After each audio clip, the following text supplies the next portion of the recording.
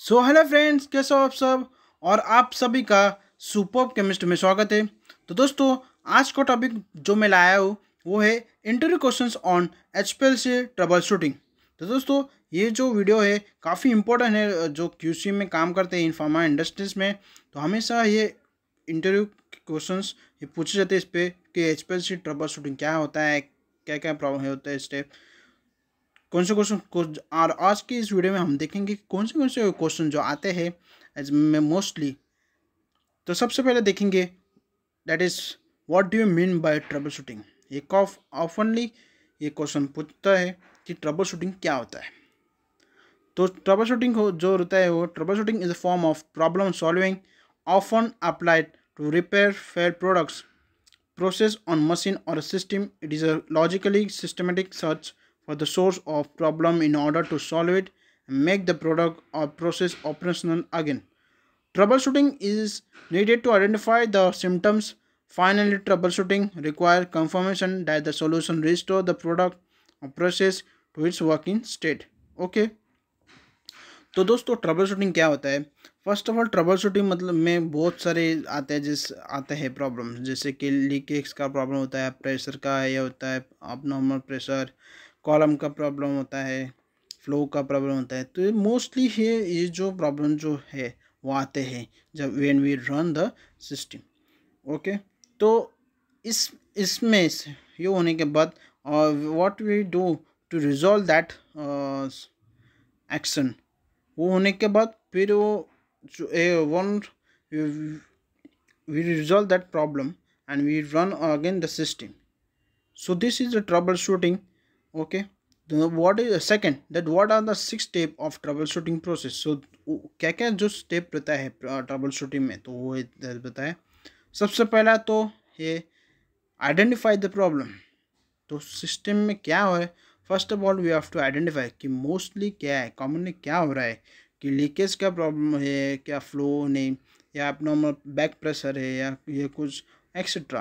You have to identify the problem, you have to establish the theory of probable cause. वो होने के बाद अपन क्या कर सकते हैं वो देखेंगे। Third, test probable cause theory to determine actual cause. जो एक्चुअल कॉज हुआ है एक बार टेस्ट करके देखेंगे कि आपको ये बराबर चल रहा है कि नहीं। Fourth, establish an action plan and executive plan. वो होने के बाद अपन जो चल रहा है कि नहीं, हाँ अगर चल रहा है तो एक्स करने का, फिर बाद में एग्जीक्यूटिव प्लान सिस्टम को इन smoothly way to have to run. Okay. Fifth, verify full system functionality. एक बार फिर से चेक करने का कि सिस्टम बराबर चल रहा है कि नहीं। And six, document the process. So this are the 6 step of trouble shooting process. Now third, what cause RSD failure in HPLC। जो RSD रहता है means relative standard deviation. Most common cause are, first of all that is column temperature fluctuation. जो column का जो रहता है mostly column का कौन सा तो एम्बिएंट टेम्परेचर रहता है या 40 डिग्री से या 50 डिग्री, तो टेम्परेचर में फ्लक्चुएशन हो रहा है कि नहीं होता है, इसकी वजह से भी RSD फेल होता है। Second, no low pressure are the solvent inlet lines not been immersed in solvent। मतलब प्रेशर नहीं हुआ या लो प्रेशर है, वो इनलेट लाइन्स जो देखा है वो बराबर है डाला है कि नहीं, उसकी वजह से भी RSD क्लिप में प्रॉब्लम होता है। Third, no solvent in reservoir and leak. जो रिजर्व में रहता है सॉल्वेंट है कि नहीं, या लीकेज का प्रॉब्लम है, तो उसकी वजह से भी RSD में प्रॉब्लम होता है फेलियर में। फोर्थ, एयर ट्रैप इन पंप। जो पंप रहता है पंप, उसमें एयर ट्रैप है क्या, एयर आया है क्या, बबल आया है क्या, वो भी उसकी वजह से भी कॉज होता है RSD में के लिए। Fifth, sample solvent incompatible with mobile face. जो मोबाइल फेस जो रहता है प्रॉपर मिक्स है क्या, मिक्सेबल है क्या, मिक्सिंग किया कि नहीं किया। Okay. Six, mobile face is not properly Digas. As we know that mobile face is not properly mix, not sonicate और डिगस नहीं हुआ, तो उसके वजह से भी RSD में प्रॉब्लम आता है। 7, column problem. Fourth, what happens if your sample solvent is stronger then your mobile face. जो सैम्पल का जो सॉल्वेंट है वो स्ट्रांग होगा अगर मोबाइल फेस से, तो क्या होता है, It is not recommended that injecting the stronger solvent because it usually result peak disorder, boarding, poor sensitivity, shortening of retention time. अगर सैम्पन का सॉल्वेंट अगर मोवलफिश से स्ट्रांग है तो क्या होता है दोस्तों, जब उसका पोअर सेंसिटिविटी टेलिंग नहीं आएगा बराबर, या प्लेट्स नहीं होगा, शॉर्टनिंग ऑफ रिटेंशन टाइम, जो रिटेंशन टाइम जो रहेगा वो बराबर नहीं होगा. This happens because some analytes will tend to travel too quickly through the column instead of eluding in symmetrical band. If you absolutely must to do this, keep the volume as small as possible. Make sure that solvent are miscible. जो volume रहेगा mobile face का हम कम रख सकते हैं as small as possible, and solvent को जो mix properly करेगा तो आप ये प्रॉब्लम नहीं होगा. Okay, now fifth, what to do when back pressure increase. जो बैक प्रेशर रहता है जब इंक्रीज होता है तो उसमें उस वक्त क्या करना चाहिए. An increase in back pressure usually gets suggests that either a guard or anetic column problem. Back pressure increase होता है तो यूजुअली बोलते हैं कि गार्ड या अनेटिक कॉलम में कुछ प्रॉब्लम रहेगा. To find exactly where the problem lies we have to suggest you have to remove the guard column if you are using one and replace the old cartridge with new. जो guard column रहता है वो निकालने का और जो उसके वजह से न्यू रिप्लेस करने का, तो उसके बाद देखने का कि ये प्रॉब्लम सेम होता है कि नहीं. If the original pressure is restored you solve the problem. आगे जो नया रिप्लेस करने के बाद अगर वो प्रॉब्लम रिजॉल्व हो रहा है तो you have to solve this problem. ऐसा if the pressure remains high disconnect the analytical column from the system back flush. अगर प्रेशर फिर से हाई हो रहा है तो क्या करने का, पर्स करने का सिस्टम, फ्लश करने का सिस्टम, फिर फ्लश करेगा पर्जिंग करने का, तो वो ये प्रॉब्लम नहीं आता है. Do not connect the column to detector while doing so and run a few column volumes of your mobile face through a column. If the problem still persist you may have some strongly retained contaminated in your column coming from previously injection. Run the appropriate, जो previously injection में run हुआ होगा वो buffer होगा, एसिन होगा, तो you have to क्या, you have to what to do, you have to do properly a column washing of with एसिन water या वाटर 100% या एसिन water. Okay, you have to do properly washing of that column if this problem occur against. सो जो previously जो injection में buffer होगा वो बराबर नहीं गया होगा, इसलिए पिक नहीं आता है, बैक प्रेशर होता है. Okay, if the initial pressure is not restored you may have to change the inlet thread or replace the column. या column you have to change the inlet, या नहीं तो भी नहीं हो रहा है तो you have to change the column. In new column पे आ रहा है कि नहीं pressure. Okay, now 6, tell me the 5 probably cause of RT shift. This is the most commonly troubleshooting that happens, that is RT shift. Why this RT shift happen? There are 5 reasons are there. First, that is ये देखो ये इधर diagram है, change in RT, normal, problem and problem. Okay, RT देखो कैसे shift हो रहा है. फर्स्ट ड्यू टू लीक और change in mobile face composition. ये तो इधर लीक हो रहा है किधर, या जो मोबाइल फेस का जो कंपोजिशन है वो चेंज हुआ, उसके वजह से भी RT शिफ्ट होता है. Small change in mobile phase can lead to large change in retention time.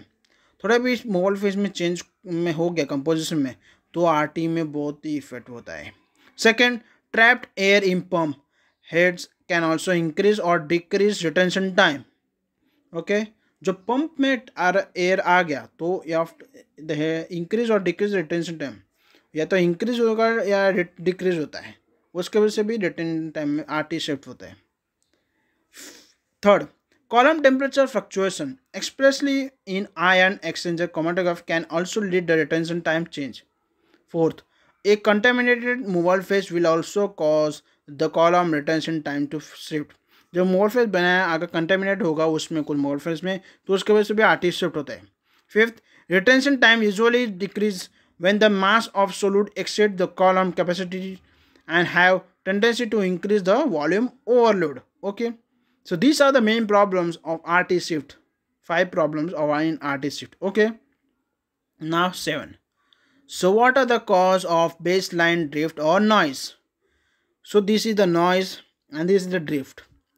So answer, baseline drift often appear when there is temperature fluctuation. जो temperature रहेगा सिस्टम का या कॉलम का उसमें फ्लक्चुएशन होता है इसके वजह से नॉइस और ड्रिफ्ट होता है. Small variation can cause more important baseline drift, especially with reflective index, conductivity detector or UV detector at high sensitivity. Okay. A mobile phase mixing chamber not working properly will account or even uneven mobile phase cause baseline drift. Mobile phase properly mixing नहीं हुआ, okay, uneven mobile face हुआ, उसके वजह से भी baseline drift होता है. Contaminated of air build up in the detector cell could also be responsible for baseline drift or noise. So these are the problems in baseline drift or noise. 8. What to do when there are no peaks or small peaks? First thing that should be checked is that the detector lamp is on. First of all, you have to check that detector जो lamp है वो on है कि नहीं. A loose or broken wire between the detector integrator could also cause the problem. यह loose और broken wire, जो wire अगर ब्रोक भी हुआ या लूज भी हुआ तो उसके वजह से भी प्रॉब्लम आता है. Make sure the pump is on, that the flow towards column not going to your waste. Check sample, be sure it is deteriorated, check for bubbles on wires.